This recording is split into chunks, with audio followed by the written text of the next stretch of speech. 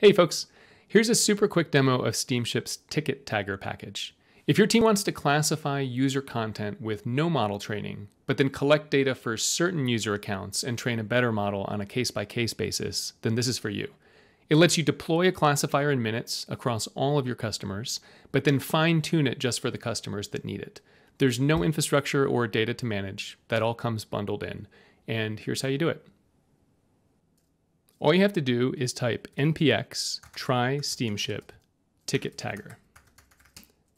And that will walk you through an auth flow on the web. So I'll press enter to open up my web browser. I'll sign into Steamship and I can close my web browser now, and it'll ask me which demo of the ticket tagger I want. So I have the option of a Streamlit-based web demo, or in this case, I'm going to pick the Jupyter Notebook Python demo. So now this will require you to have Jupyter Notebook installed on your machine, of course. But you can just copy and paste this command, and that will open up a Jupyter Notebook that we've just downloaded onto your machine that illustrates the full life cycle of this ticket tagger package. So I'll show you a couple of the high bits about how it works. So Steamship, you can think about it as a virtual package manager. So we're going to import this Steamship class here, and having done that, we're going to then use it to import the actual package we want. So the two things we need for that are, number one, a package handle. So that's ticket tagger. You can think of this as like the pip package name or the npm package name.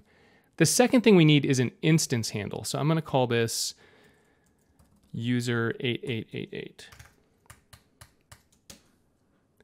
And that instance handle isolates all of the data for this particular instance of the package in the cloud. So that's everything from relations, its parameter settings, its vectors, its trained classifiers. And if you're a software developer, it makes a lot of sense to give each one of your user contexts its own instance. So we've come up with an architecture that makes it very cheap in terms of resource consumption to switch back and forth between instances, but then each instance can dive into customizations on top of the base models that they need to use. And so this way you can use that abstraction very fluidly from your own product code. Okay, so let's take a look at what we can do with this instance. In order to invoke a method on an instance, we call instance.post and then we give it the method name. This relates to the fact that we're actually running a stub in Python that's contacting remote code that's managing the infrastructure. So let's call specialized status. It's an unspecialized classifier at that point. For this particular package, that means we're using a large language model based zero-shot classifier. You can think of this as using kind of the sum total of a big heap of linguistic knowledge to do a best effort classification in the absence of training data that you'll then see how to add. Let's clear the examples.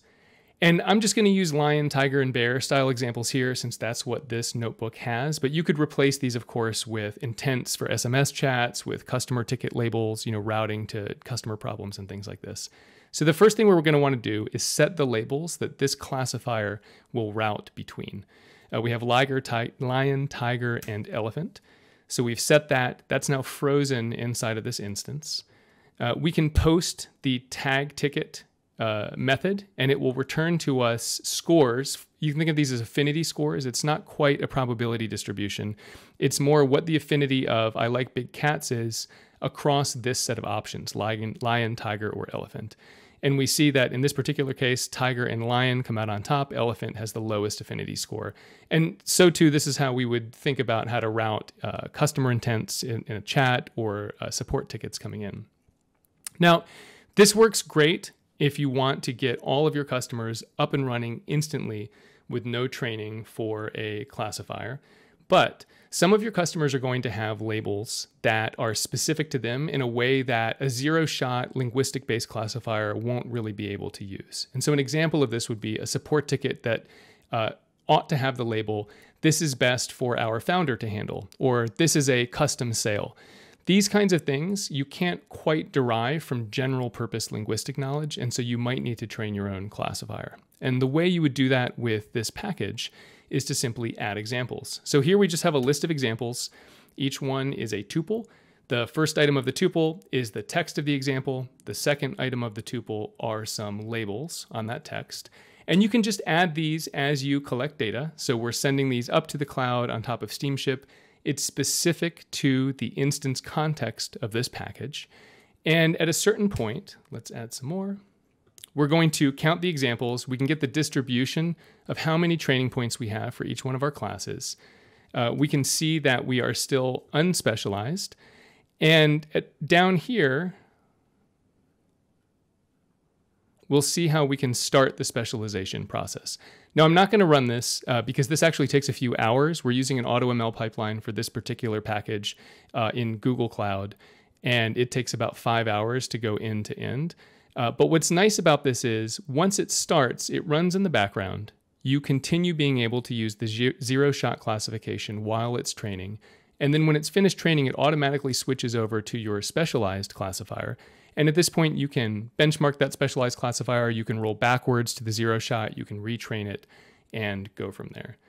So the use case for this particular ticket tagger package is one that's actually pretty common. We've seen in a lot of product companies where what you really want to think of classifiers as doing is potentially sharding across all of your customers and then sharding across a life cycle of specialization. And that kind of N by M matrix of complexity can get pretty complicated to manage.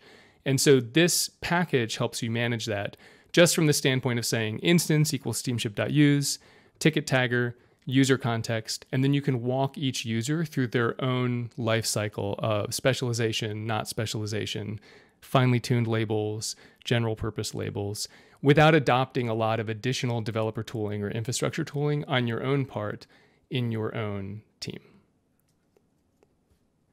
So that's the ticket tagger package in Python. You can actually use this from any programming environment as an HTTP API if you wish as well. They're all very easy to try. Just type npx try-steamship ticket tagger, and that works for any of our other packages as well. And please reach out to us if you have any questions at steamship.com. Thanks.